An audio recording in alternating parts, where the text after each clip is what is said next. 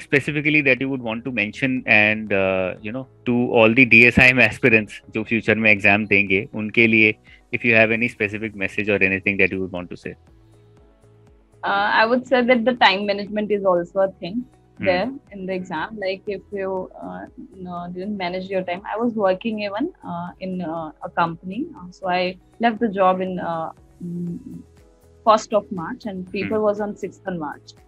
So I really managed the time well there, and in the second paper I completed one question in 1.5 hours. So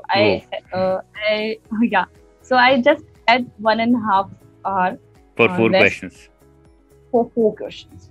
So don't waste this time on one question only.